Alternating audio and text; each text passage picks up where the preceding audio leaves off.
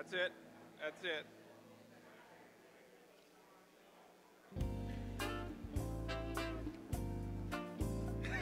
Okay.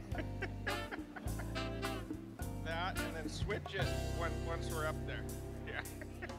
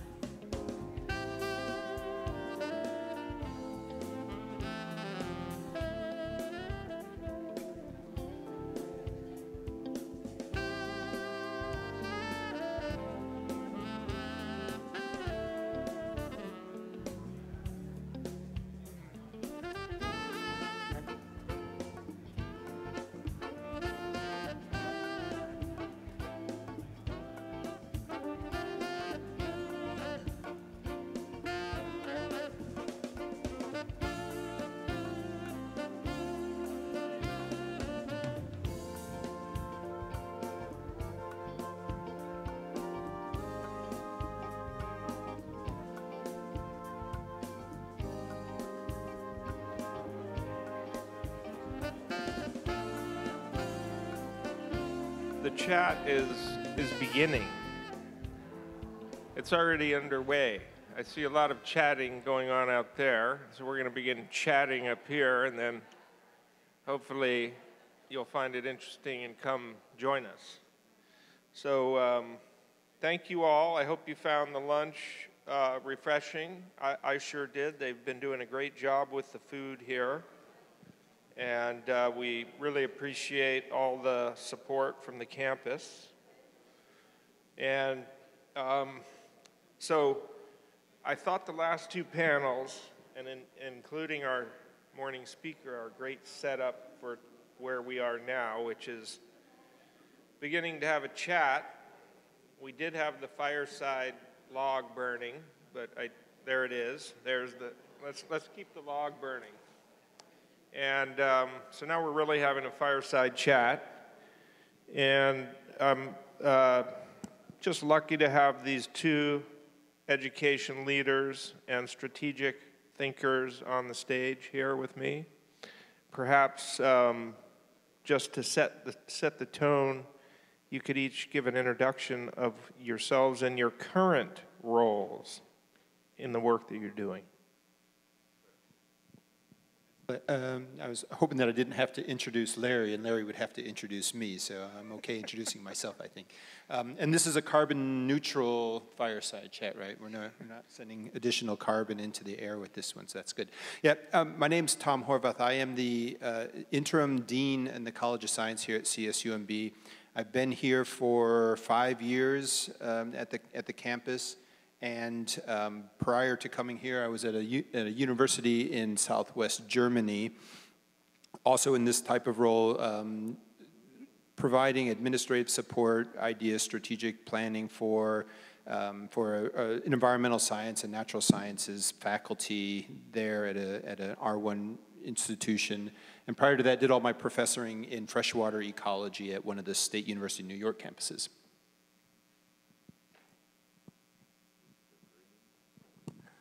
Larry Samuels.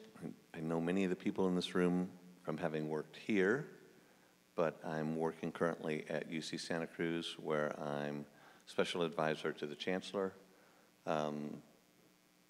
Essentially the same role that I had here, growing UCSC, bringing R1 research into Monterey County and building relationships with the ag community, and the advanced air mobility community, which is near and dear to my heart in both cases.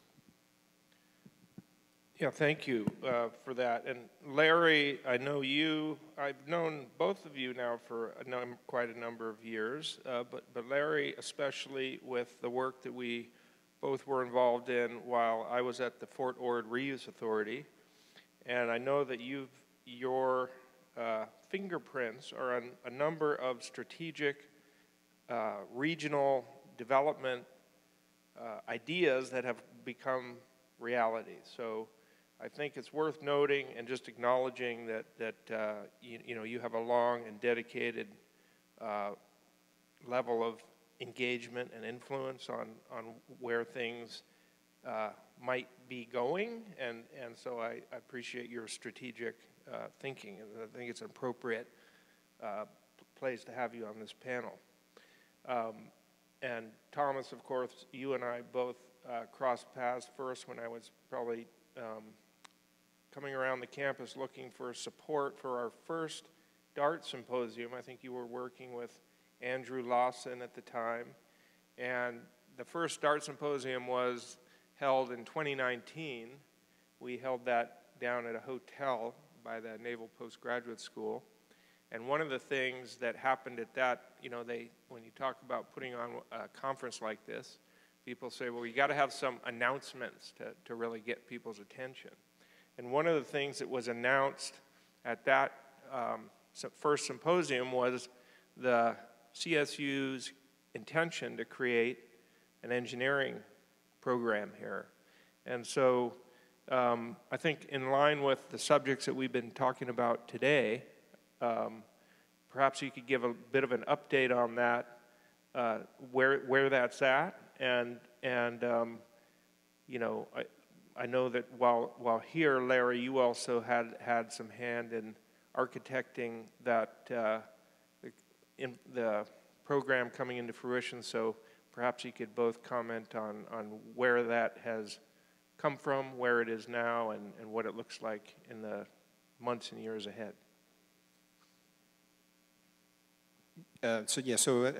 Reiterate that my background is as a freshwater ecologist, and a few years ago, Andrew Lawson, the then dean, he said, we need to create an engineering program. And I said, okay, well, I grew up close to Purdue University. I know what engineering is.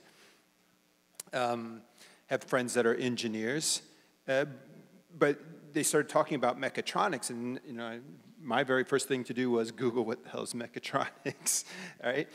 Figuring this out, and said, now this really makes sense, because look at the area that we're in. We're not going to be able to be competing with the Purdues of the world in mechanical engineering or electrical engineering, but we can be nimble enough at a mechatronics level to be competitive. And what's more exciting is to be quickly applicable to many of the situations, many of the problems that need to be solved in our area. And we had just started an agricultural plant and soil sciences program in 2020.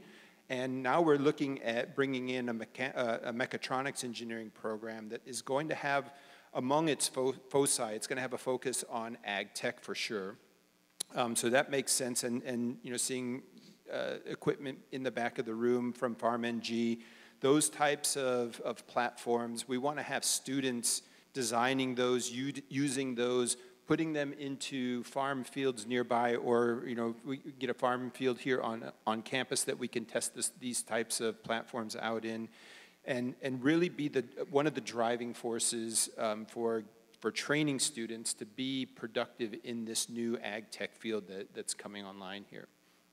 Right, we've got amazing partners at Hartnell and some of the other community colleges, Cabrillo and Monterey Peninsula College. We've been working closely with them for the last 2 or 3 years to design a curriculum here in mechatronics, a bachelor's degree, that will allow seamless transfer for the students at all 3 of those colleges who have an interest in engineering to then finish up their degree and you get their bachelor's from Monterey Bay. And proud to announce that we have hired our first engineer faculty member on this campus. Luis Cabrales is standing in the back. You can wave, Luis. If you haven't had a chance to meet Luis, yeah, absolutely. If you haven't had a chance to talk with him, try to take a time on your way out today and say hello. But more exciting is that we're going to have our first cohort of students on this campus in fall of '24. So that's next year. We will have engineer students at Cal State Monterey Bay. That's fantastic. Larry, do you want to add anything to that backstory or current story? Yeah, Bruce Taylor funded, nicely stepped up for $10 million several years ago. Mechatronics was the clear choice. We wanted something to be, I'm going to be speaking in my old role here, so you'll have to just put up with that. We wanted something that would be tractable from day one, that would be easy for a comprehensive university like CSUMB to provide. This region needs more research, but really what it needs is skilled engineering talent on a hands-on and application basis.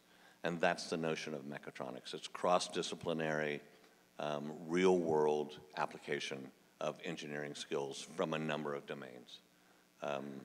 And as a citizen of the region, I'm extraordinarily happy to see it be manifested finally and be able to start seeing the program take students and graduate students and really fulfill its role in helping the workforce here in the region. And in a number of the panels today, we heard about the importance and the value of industry partnerships in structuring these workforce training programs and input from community-based organizations. Can you talk a bit about how those 2 points of connection may be having influenced the creation of this program or on the horizon to be included in the development of curriculum and programs that might be part of it? Yeah, I think the focus that we're going to have moving forward, right? So up until now, it's really been getting through all of the administrative hoops of getting a program accepted through state, through regional accreditation. And now we're at the stage where we can really start thinking about who our industry partners are going to be. We intend to be an ABET accredited program, and that requires us to have an industry advisory board. And we'll be looking at Louise out there to try to make those connections with industry to get the expertise from the industry to let us know what skills the students are going to need to be employable in the region and even beyond. So we'll be definitely looking for folks out there that have those that have that desire, as we heard from Daniel earlier today, about giving back to the community or being there for the community. So that we can plug into the needs easily. And the other side of it with the curriculum is that we know that hands-on is going to be important. So every student will be required to go through some sort of internship. Our goal is to have a paid, have students in paid internship in local industry so that they're getting the skills, including the soft skills that they'll need to be successful once they leave Cal State Monterey Bay. So our focus right now in this region in workforce training is probably localized on supporting both ag tech and the advanced air mobility movement. We have applied in conjunction with CSUMB, all the community colleges within the region, all the metropolitan players in the region, the county politicos, even state politicos, and K-12 education. And folks like Mujeres en Acción and SAIDI in putting together a grant application to the EDA in vying for what's called Tech Hub designation. So this is a program that the Economic Development Administration came up with, trying to find small metropolitan service areas that have strategically important technology.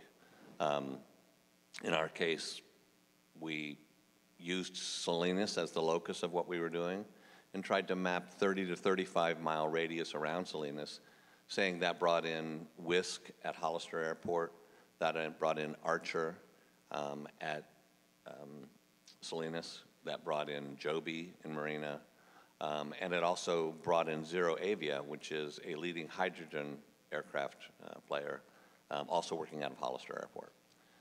The intent was to try to build this consortium of manufacturers, community organizations, municipalities, counties, and educational institutions to create a compelling argument for having the federal government give us $60 to $75 million to build a workforce training center at UC MBEST. And for those of you who know the history of UC MBEST, with the dissolution of Fort Ord, both the CSUMB campus was created and a large parcel of land was given to UC Santa Cruz, about 3 miles from where we're sitting right now, along with an initial footprint of a building. And I'm sad to say, as a citizen, nothing's happened in 25 plus years there.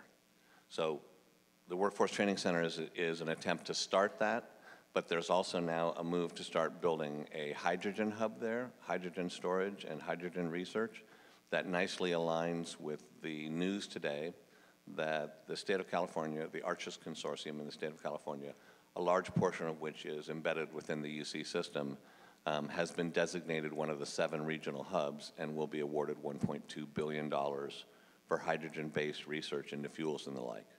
And that's an important part of the equation when we're talking about advanced air mobility, because if you know what's happening behind the scenes, hydrogen is a big part of the conversation kind of across the board.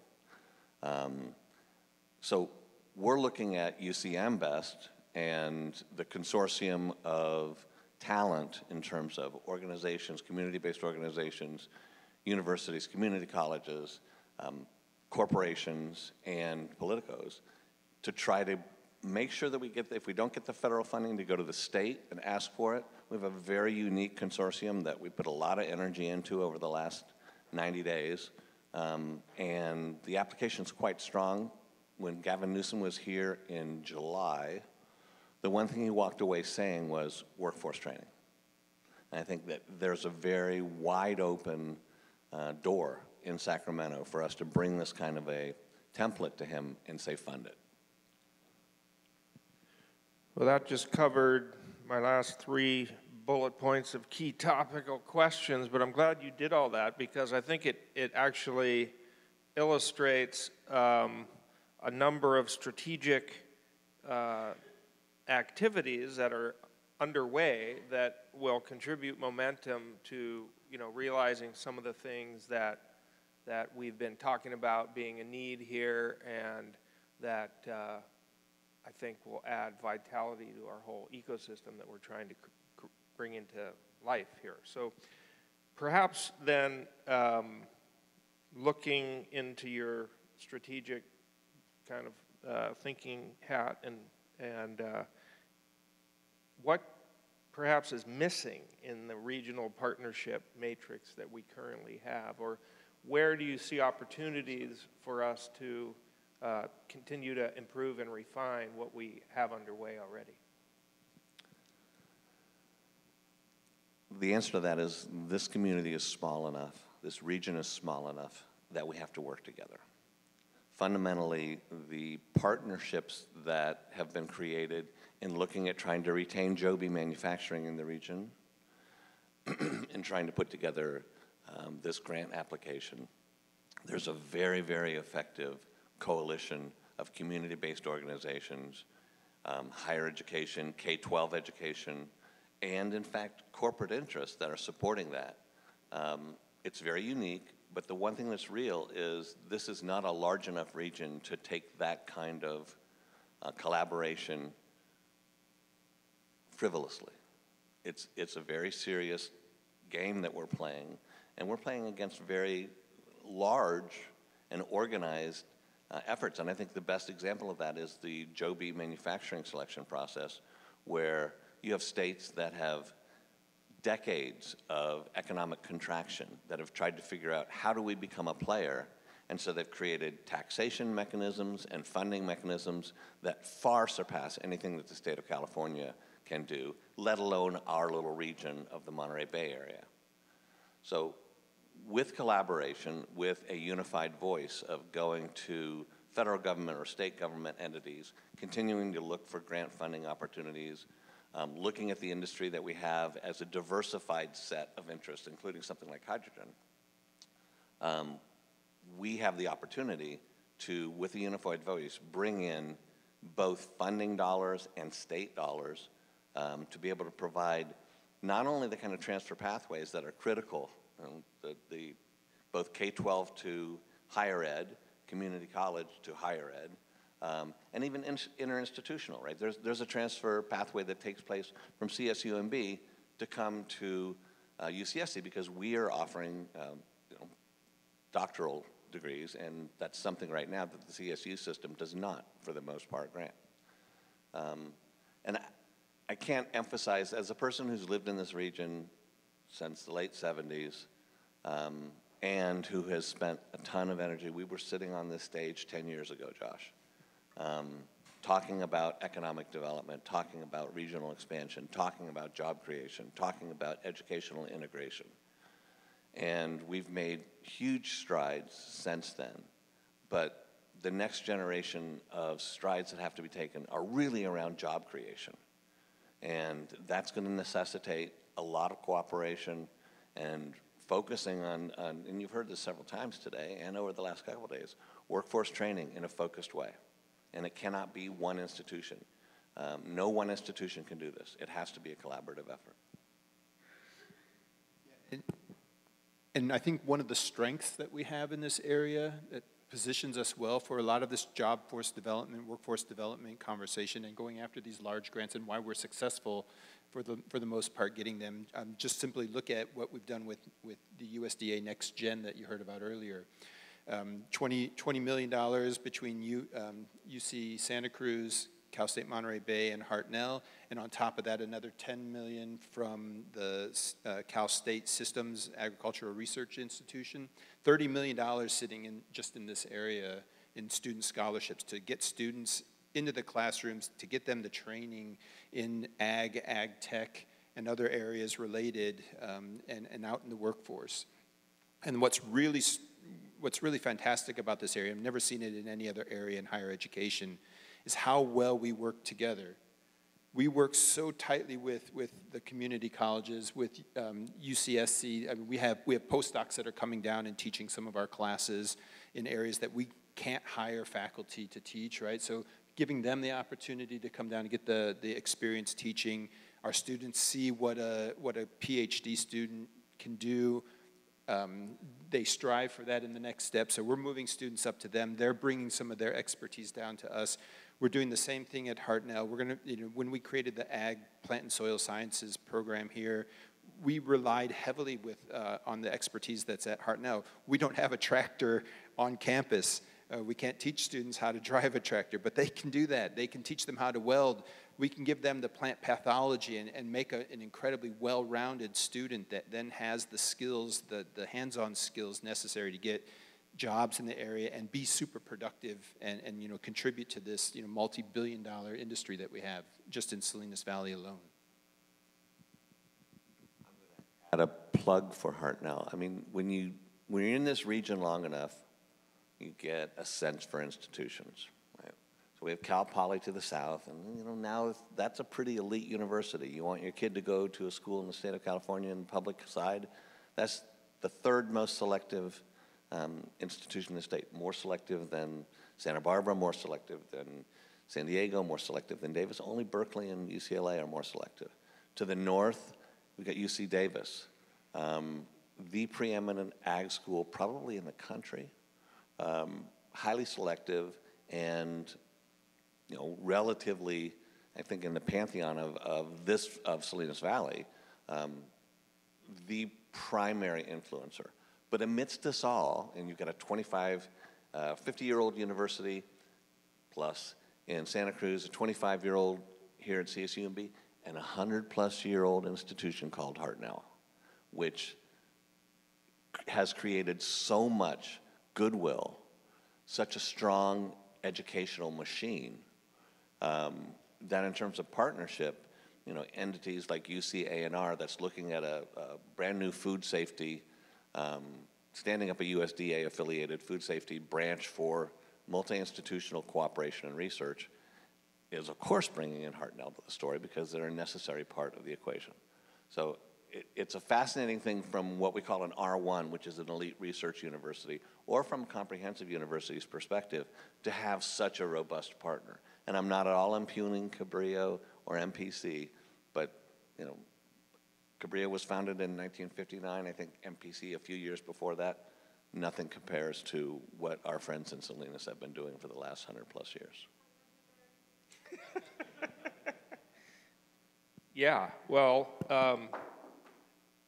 yeah, I think there's a solid foundation there, and my other question here about intercampus coordination has just been well touched. So I think there is another strategic kind of planning activity that's underway around the state, and many of us are involved in, including many of our community-based partners who have been, at least in my work in the last year, kind of the big kind of new set of powerful relationships that we have built that I think have just a tremendous growth potential to continue to bring to bear on all of that we're working on, is this Community Economic Resilience Fund planning activity that's happening throughout California and here in our region as well. So, you know, that, as well as being a planning activity to bring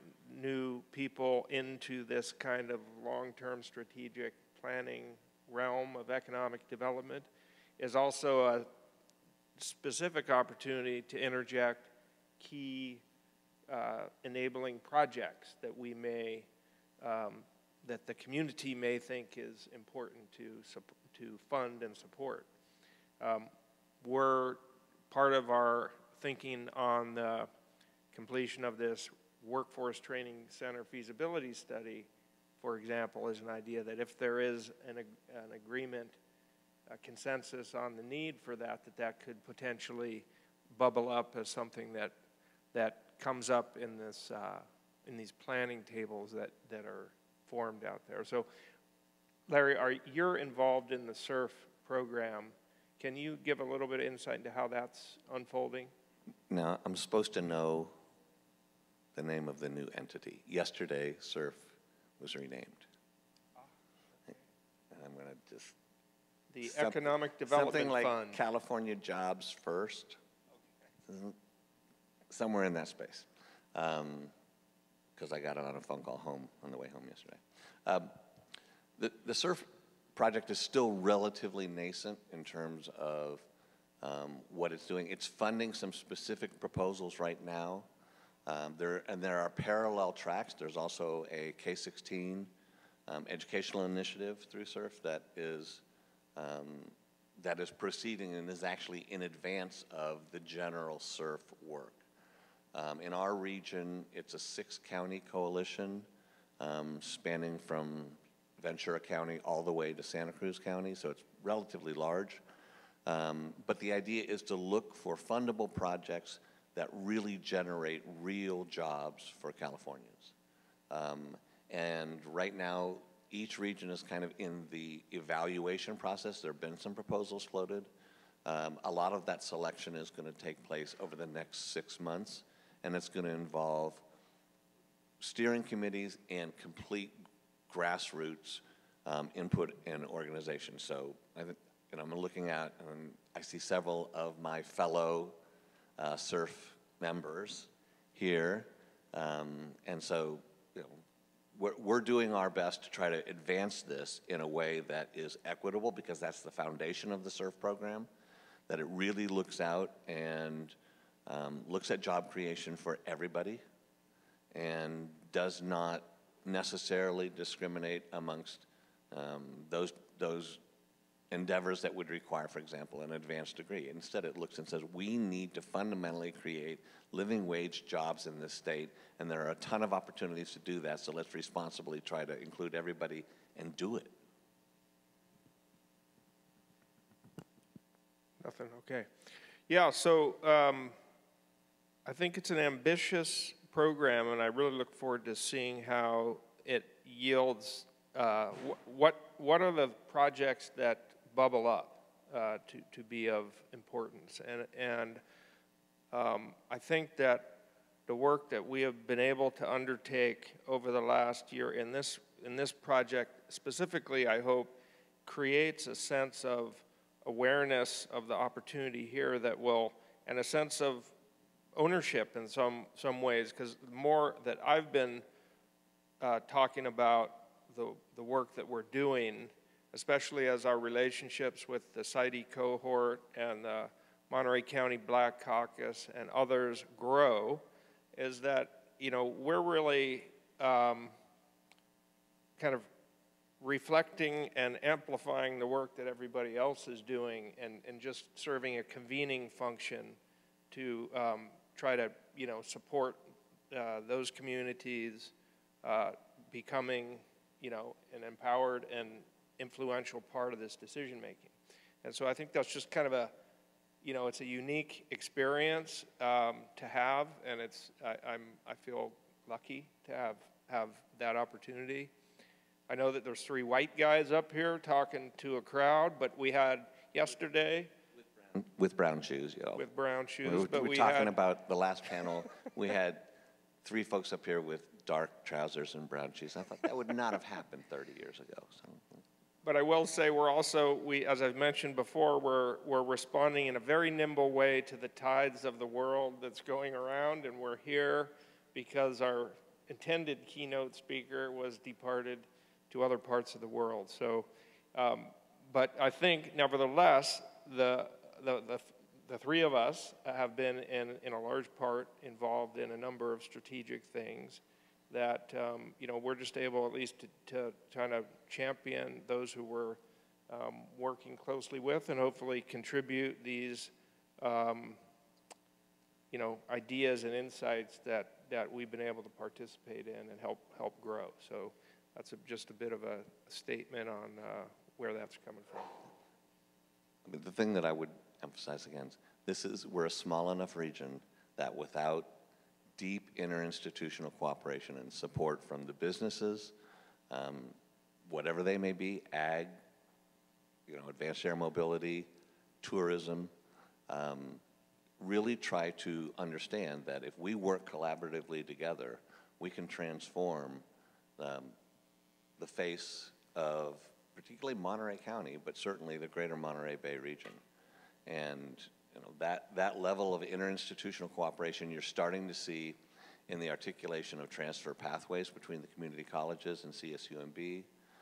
That same effort is starting up at UCSC, transfer pathways, and articulating very clearly 2+2 degrees so that students walking in the door can see on day one, you know, I'm going to be a CSUMB student in 2 years. I'm going to be a UCSC student in 2 years. That kind of cooperation, handoff, and articulation work. This is actually a lot of work for institutions to sit down and agree on what kind of courses and what kind of coursework will allow a student to be successful. And yet, every one of these institutions is engaged in a cooperative fashion towards that end. And I think that's something that Tom can speak to specifically. Absolutely, and it's not just inter-institutional cooperation, it's intra-institutional cooperation. I'm looking at Brad there, who called out mechatronics earlier this morning. It's my chance to call out the supply chain management program that is going to contribute to a lot of this as well.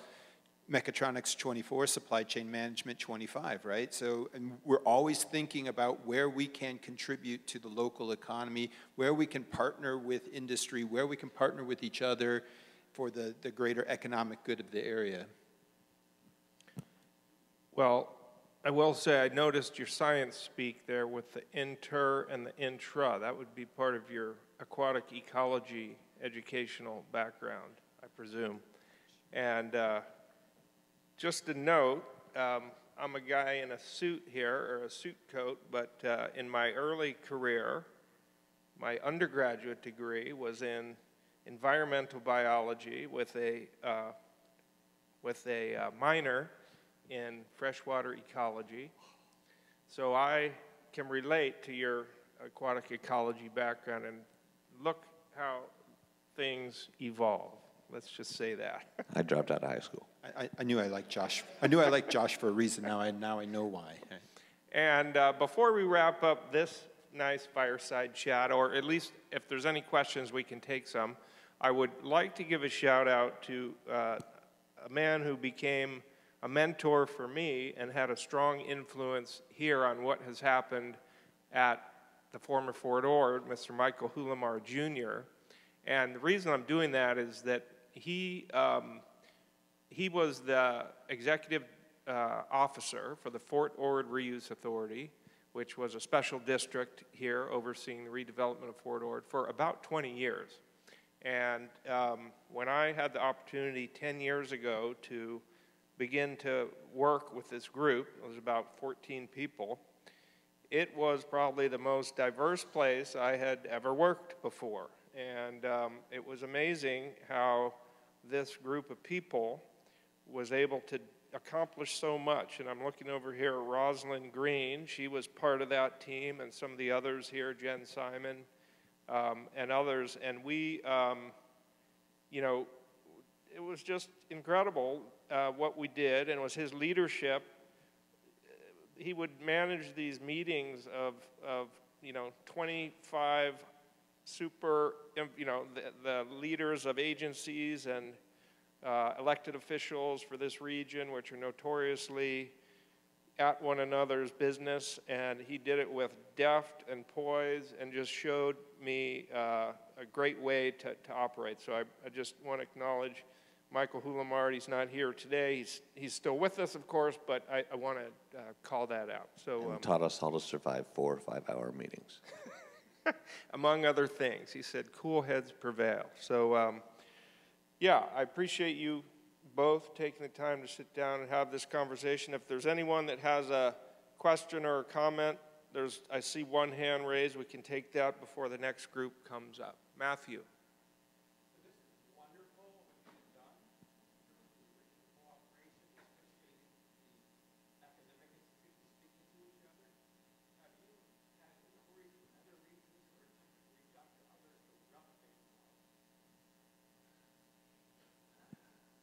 No, for the simple reason it's hard enough to do this, and we're not done. So the other answer would be, you know, we have significant work to sustain our coalition and build this. At the point, you know, the replication comes from success. Prior to, you know, demonstrating success, you best keep your mouth tightly closed because, you know, the old walk and talk, you know, saying comes into play here. We would prefer, I think, as a region, because we're small, because we have this proximity to Silicon Valley, so we have access to some very interesting ideas and talent and money. But, you know, it's getting it done. And in the same way as you know, the Monterey Bay College Pathways Partnership here at CSUMB, is known in this region. When it gets done, it will be the first time it's ever happened in the state of California, and that will be significant. But until it's done, it's talk. You got to be real careful. Too much talk doesn't really get you there. So yeah, we're open to sharing, but I think we need to execute here. And that's the beauty of having 3 different people on stage. You can have 3 different answers to the same question. Not to go too hard against it, but I can tell you that we, within the DART organization, have actually established good working relationships with other parts of the state who are interested in what is happening here and are seeing, even though we may not be able to plant a flag on the hills of Iwo Jima and say this is one, we can say that there's incremental progress being made and value creation. So I think, Matthew, to your question, yeah, you know, we have established through the Irvine connection a relationship with a group in Stockton called the Edge Collaborative. They're now a kind of formal partner. We've established this MOU strategy that we're working with multiple entities to just find ways to clarify how we're working together through this nonprofit structure. And, you know, admittedly, the institutions of the universities and the formalization of curriculums and all of that are much more rigorous and standardized and necessarily bureaucratic. So that's one of the benefits of, I think, having a nonprofit structure is you can kind of, you know, be a little more nimble on that front. And a lot, you know, I see Chris Bly in the background, or in the back seat. He likes to hang in the back, but if you all saw Chris's travel schedule this summer, he's been all over the country multiple times at relevant kind of professional meetings, kind of building relationships that, you know, many of those have brought people here today. And it's just another example of that, you know, we love, that's kind of the part that I love is, you know, kind of going around and making these connections. So we're going to continue to do that.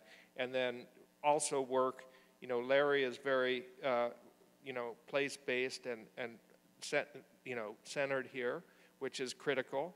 And we're going to bring those items back for the benefit of the region as it's relevant.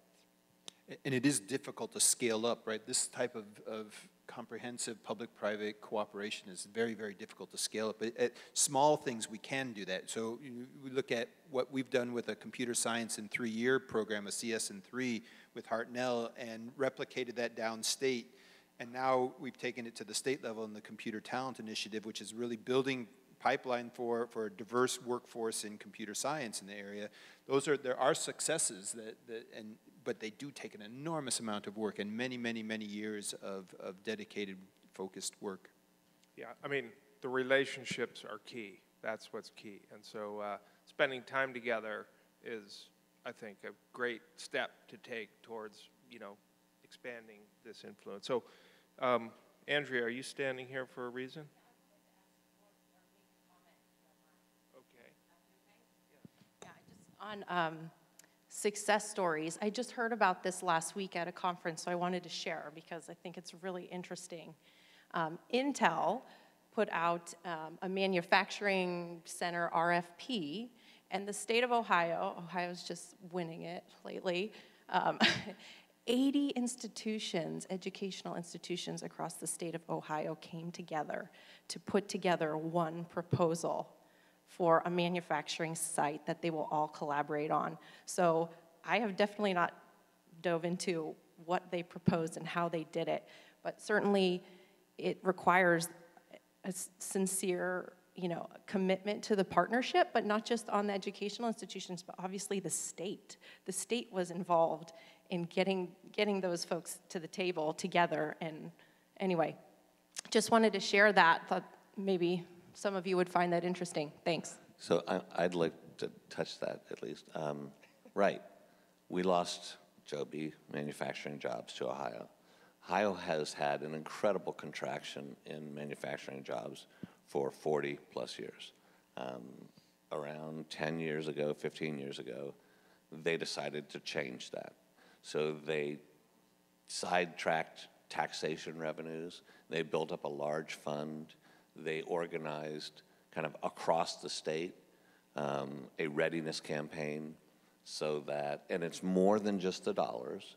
Joby had more money offered by other states than Ohio, but Ohio put together a comprehensive campaign that talked about collaboration and cooperation between higher education institutions, workforce entities, tax breaks, and you know that as a state, you know, as a region, we need to do that as much as we can, but there are limits as to what we can do. As a state, I think I mentioned this on Monday, that's one place that our elected representatives need to start facing, that there are a number of new manufacturing type jobs in clean industries and sustainable sectors that we want to keep here, but in order to be competitive, we have to up our games substantially. So those of you that know Governor Newsom or whoever else, please, Jackie. Yes, Mary. So in terms of organizing that way, would it be some entity like the California Economic Summit? Like what kind of statewide entity would be a hub for organizing in that regard? So California Forward certainly, I mean, frustrating this week that we had actually both conferences running, so we have folks down at California Forward and folks here. yes, California Forward is an entity, but really what this is going to take at some level is our elected representatives and Governor Newsom deciding that the loss of those type of jobs, you have to draw the line somewhere, right? What kind of jobs do we want to keep? Well, sustainable green manufacturing jobs that create living wage for everyone affiliated with them are the kind of jobs that we want in this state. So walking those kind of opportunities really is a statewide effort. And much in the same way, Andre alluded to what Ohio has done. We have to do that. We can start that here regionally within our region, but the meta ask and the real retention efforts or attraction efforts, like in the case of Intel, right, are going to take statewide collaboration. Yeah, yeah, and I wholly concur with that, as you would imagine, and more to come on that, but I think that is one of the things that we can push up on. And also, I know that there will be one member of the California Governor's Office of Business and Economic Development on this next panel. So maybe that's a topic that Tony Gomez can address a little bit. So thank you all for listening to our Fireside Chat, and I look forward to bringing on this next panel. Thank you both.